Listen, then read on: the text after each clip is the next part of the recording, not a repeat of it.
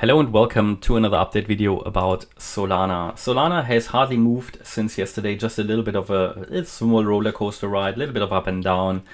No point here really going into the micro count. I will at the end of the video give you a few ideas what this could be from a micro count perspective.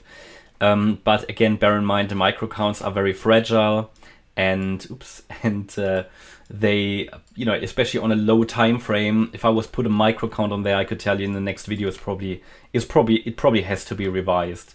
So I don't want to give you the false impression that those micro counts are very stable or always correct. No, indeed, it is looking like just sideways range movement here at the moment. We have these dotted lines here, which indicate the price or certain price extremes in the range, strong support and resistance. The top that we've made and the peak and basically the top of the structural range is here at 2670, at 2680. This is where we peaked in this wave 1 in January, end of January. The low of the range here, the structural range in my opinion, is this strong support area at 1970. However, we also have support at this 2130 level. This is Fibonacci support. Yeah, it is Fibonacci support. It's a 78.6 Fib level of this move that started on the 13th of February, went to the upside. Here it's 2130.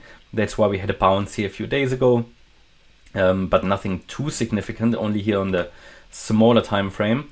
And then we've got the 2465 level, which is based on the current wave count here, where we say, okay, we probably are coming down in a C wave to the downside.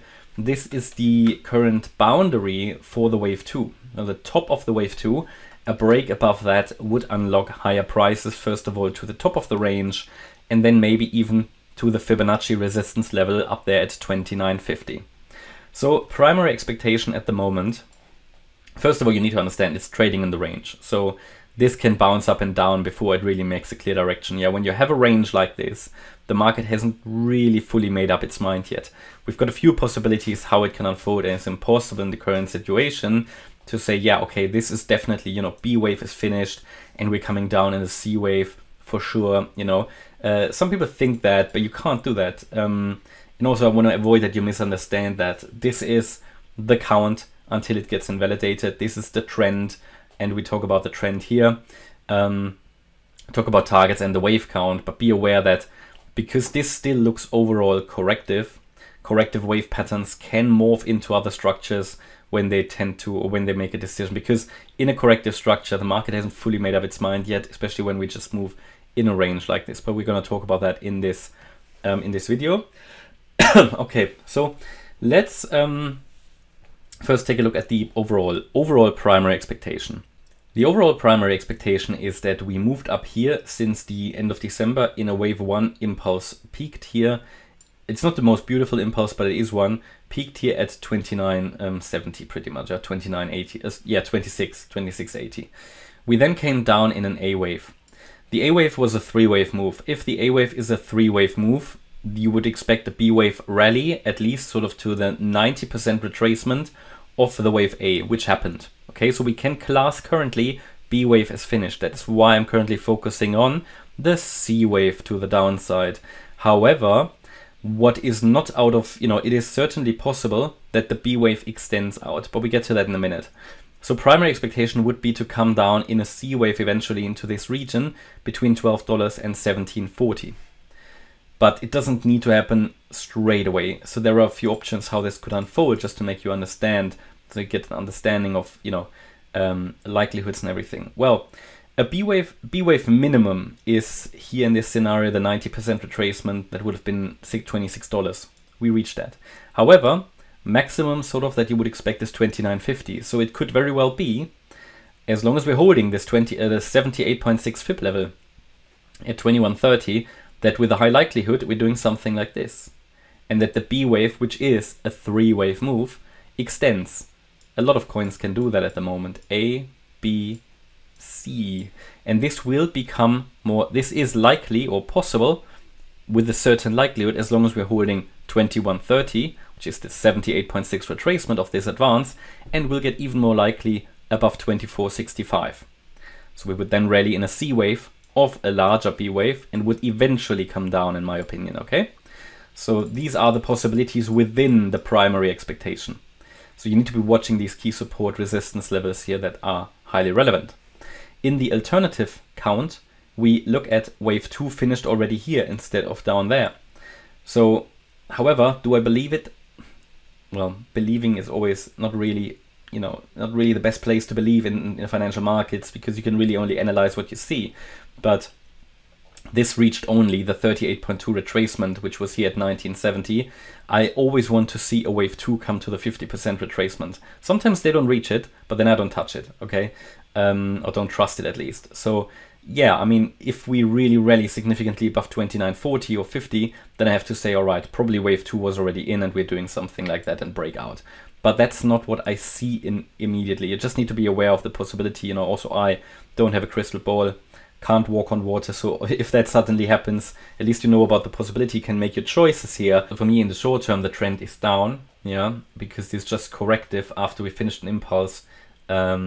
Yeah, and had the move up been clearly impulsive, we could have said, all right, maybe we do something like Bitcoin where we peaked here only in 3 waves. This here was a wave 4 low and we're pumping up in a wave 5 extension. That's possible as well, but all of that will only get more likely above 29.50. Still, to go higher, a decent possibility as long as we're holding 21.30, getting more likely above 24.65.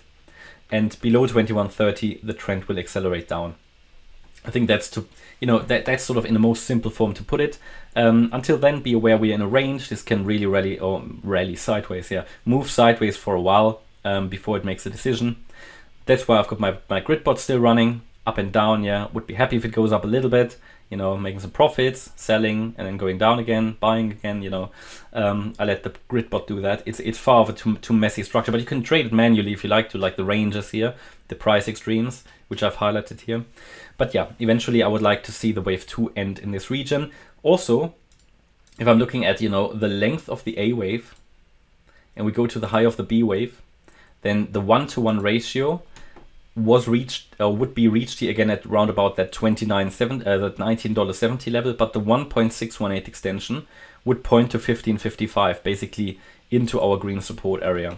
So normally in a C wave you would expect it to go below the A wave low, so for me most likely this area down here. So if we then talk about a micro count perspective here, well, there are a few ideas I have. I mean, this could either be, but it's too early to confirm that, a B wave triangle, yeah, because the move up looks corrective, the move down looks rather corrective, to be honest, at this stage. So could very well be we do something like this: A wave, B wave, C wave, D wave, E wave in a triangle before it comes down in the C wave, that we're still in the B wave. The B wave is a triangle.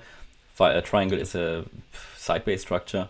That's a possibility. Or that the C wave indeed has started, and that the C wave is a diagonal. Actually, the way this currently looks, it could rather be that the move down was the wave 1 as an ABC. The move up will be a wave 2, A, B, C in 2, and that we then come down in a 3. And that would be a 3-wave move as well, ABC, yeah. And then in 4 and 5. So that's how it could work out.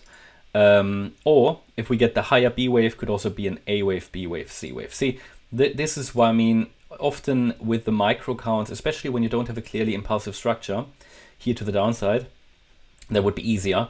But at the moment, it leaves doors open to many possibilities, so we are just in the range.